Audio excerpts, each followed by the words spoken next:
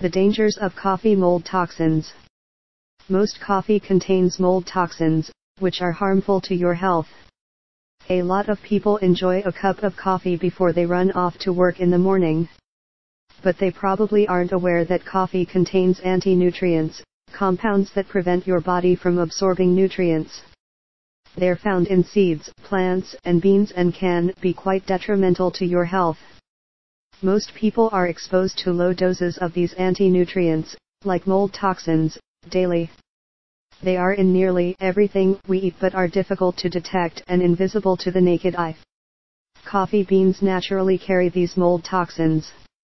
In fact, one study of coffee beans grown in Brazil found that over 90% of the beans were contaminated with mold before they were processed. A further study found that nearly 50% of brewed coffees contain mold. Mold has become such a big problem in the coffee business that several governments, such as South Korea and Japan, have implemented regulations that ban coffee with a high amount of toxins. The United States and Canada, however, haven't set any such limits, so it's likely that coffee sold in those countries carries a greater degree of mold. High levels of mold toxins can result in many serious health problems, including cardiomyopathy, cancer, hypertension, kidney disease, and even brain damage. So pay careful attention to the coffee you buy. Cheaper coffee isn't just made from lower quality beans, it's also more likely to contain harmful toxins. And if you think drinking decaf will protect you, think again.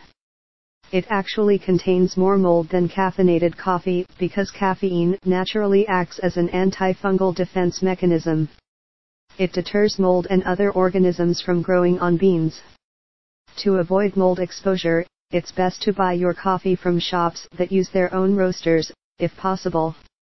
You should also try to buy single origin coffee instead of blended coffee. Thanks for watching.